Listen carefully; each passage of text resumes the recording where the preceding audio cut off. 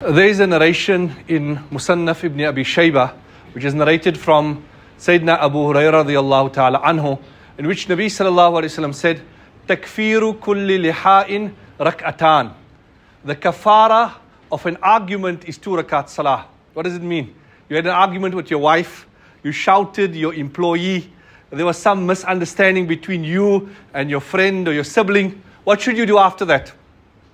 The effect of an argument or the cause of it is shaitan. He gets you angry, he has an effect on you. So to overcome the effect of that argument, you should make 2 rakat salah.